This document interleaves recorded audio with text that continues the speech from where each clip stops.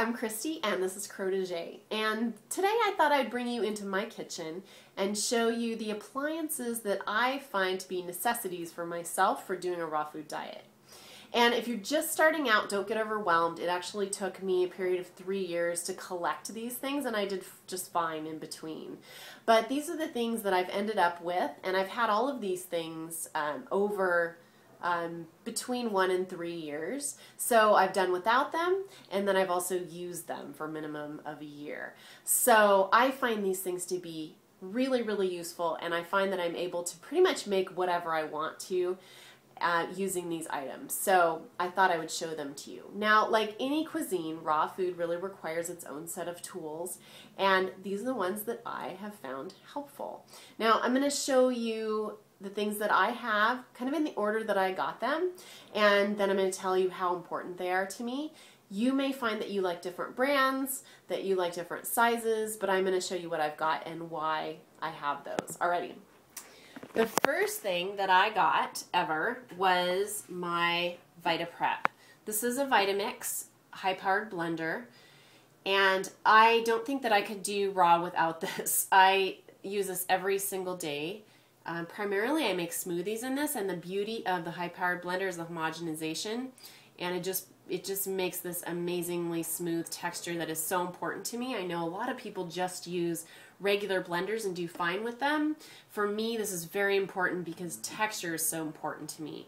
I also make cheeses and soups and sauces, all kinds of things in this. I use it all the time. This is definitely the necessity for me beyond a knife and cutting board. Highly recommend it. This is a food processor. This happens to be a Cuisinart.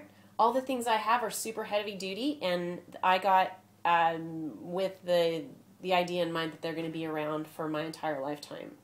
This is a 14-cup food processor. I would not recommend getting a smaller size in this just because if you are making breads or crackers or anything where you're using a couple of trays on the dehydrator, or if you're making food for company, you're going to need the space. Believe me, it seems like a lot, but just for me, I fill this up all the time and use it. So this is great.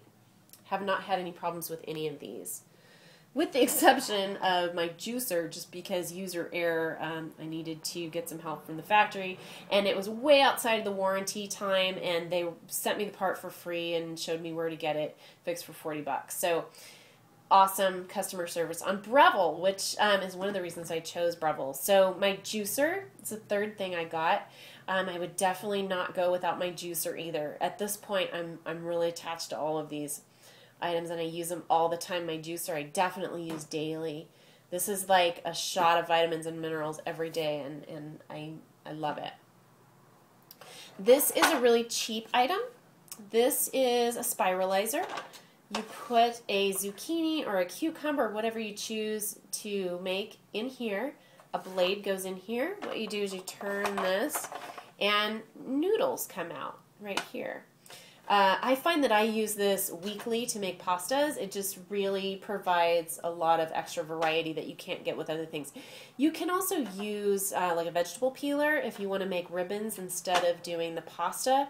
However, you're going to spend 10 times the amount of time instead of if you use something like this, which is going to be really quick.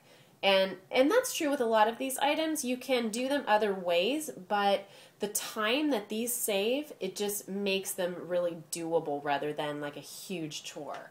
So all of these things are time savers. The next thing I got was my dehydrator. Here it is with the top on it. It's an Excalibur. This is a 9 tray. Excuse me. For the same reason as the food processor, I would definitely get the 9 tray as opposed to one of the smaller ones. Just because you can see here, the space between the trays is about 2 fingers, which is fine for crackers or for breads or for most of the things that you do. But also, I'd say for about 50% of the food items that I prepare, they're taller than that. So if I'm making cookies or like a calzone, I'll end up taking 3 of the trays out just to leave enough room. So you definitely, I took one out here so you can see, you definitely want to have all those trays, because if you're taking trays out to make extra room, you're ending up with about half the space to actually dehydrate. So the dehydrator comes with the screen. They all have this. I would also recommend getting the Teflex sheets. These are actually made of cloth. You don't want to cut on them or anything, but if you treat them well, they're sort of wax coated. They will last you for years and years. So I love the dehydrator. The dehydrator actually was one of the very last things that I got for my kitchen, and I held off for a long time thinking I wouldn't really use it, and I've found that I use it weekly now. I fill it up, the whole thing, and make a lot of different food items that I wouldn't be able to make without it, that I'm now really dependent on, like bread and crackers that I use all the time for sandwiches and that kind of thing. So the last thing I'm going to show you is my handy dandy cutting board, good knife. So I have a small cutting board that's BPA free that I use for snacks and just cutting limes, that kind of thing. And then a nice large cutting board. I prefer wood. This is bamboo, sustainable. And then I actually bought this knife and quite a few other knives at a restaurant supply, which I would highly recommend because you can get used items, at least at the restaurant supply I go to. And you can see actually on this one the handle is melted, which obviously I didn't do, but someone did. But it's a great knife, feels great in my hand. I love knives. I have kind of a knife thing. And those are really important to me, and you can get them really cheap at that kind of place. So that is it for me. I hope that was helpful to you. Those are the things that I use, and I find I can make, like I said, anything I want on a raw food diet using those items. So live, love. See you soon.